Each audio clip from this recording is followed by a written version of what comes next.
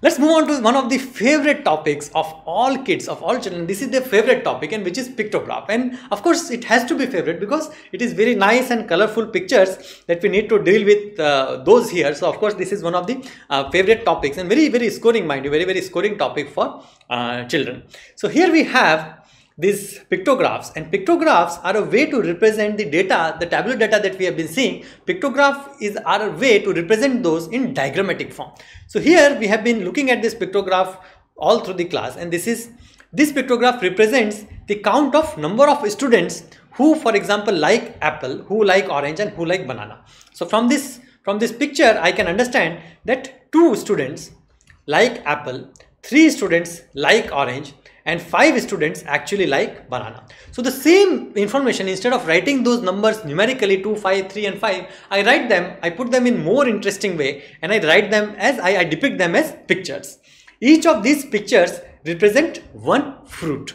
So this is one pictograph in which our job was actually simple, because the values that we need to represent could simply be represented by the one fruit each. Okay, so each of these pictures, they represented only one count.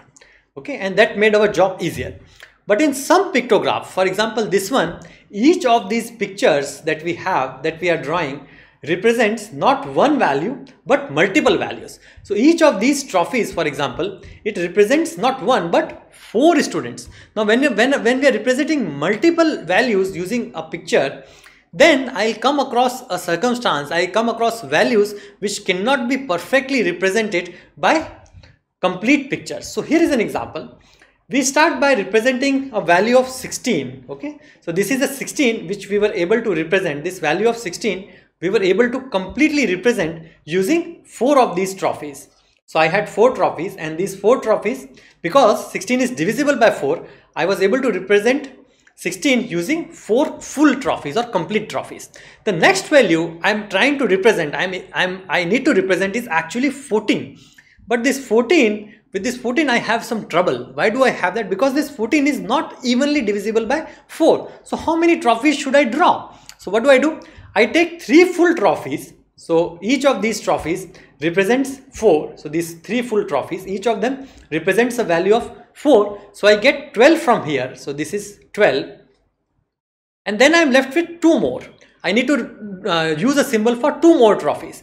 And for that, I create a new symbol in some way. I divide this picture into 2. And this half of the picture now represents 2 trophies. So instead of full picture representing 4, now I am drawing half the picture.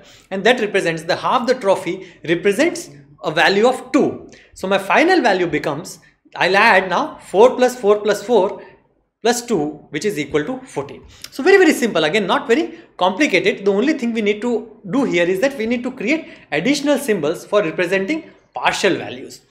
The next example, in the next one, we have to represent a value of 9. So 9 is again little bit tricky, because 9 is 4 plus 4 plus 1. So this 4 plus 4 could be represented by 4 complete symbols, 2 complete symbol of trophies. Okay, so each of these 4 is complete symbol of trophy.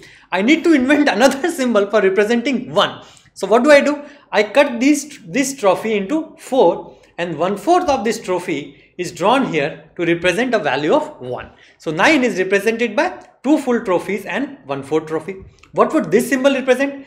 There is a half trophy and a 1/4 trophy. So half trophy represents 2, 1/4 trophy represents 1. So this value is actually equal to 3. Very simple. The last value is actually simple. We have 1 full trophy. So we can quickly say that this value is actually equal to just 4, and we are done. So that was one of the ways. So we have to represent these values also. Okay, we cannot just say that, oh, because my trophy is worth 4 students, I'll always have numbers which are multiple of 4. No, that is not the case. Sometimes we will have to represent values which are not multiple of 4. And in that case, we have 2 choices. The first choice is to actually invent new symbols like this that we have just done. The second choice is now what we will understand. We will not represent this value exactly. So this value 14, instead of representing it exactly, we will approximate this value and represent it with complete trophy symbol. So that is the second option we have, and we'll just understand that in a second. So the value of 16, I know I don't have to worry about representing it at all because 16 is divisible by 4. So I take 4 full trophies and I put them instead of 16 and I'm done. For 14, instead of representing the value of 14, for which I cannot representing using full symbols. So I round this 14 up. So instead of representing this 2, I round this 2 to 4. Okay, so I just change the value of 2 to 4, and instead of using a half trophy now, I can use a full trophy. So that is the second way, right? So one way to represent this 14 is to invent new symbols. But if we don't want to do that, if we are okay with approximation, then instead of representing 14, we represent the next number or the nearest number which can be represented or which is a multiple, or which is a multiple of 4, okay, which is divisible by 4, we represent that. So instead of representing 14, we represent 16. In some ways, we round the 14 to nearest multiple of 4, which is 16. So again, we have to go back to our chapter 1 where we discussed rounding. Now, in the next case also, we will do the same thing, but instead of rounding up, okay, we will round down to a number which is actually a multiple of 4. So this one will completely ignore. We'll say that I will not represent 9 at all. I'll approximate 9 with just 8.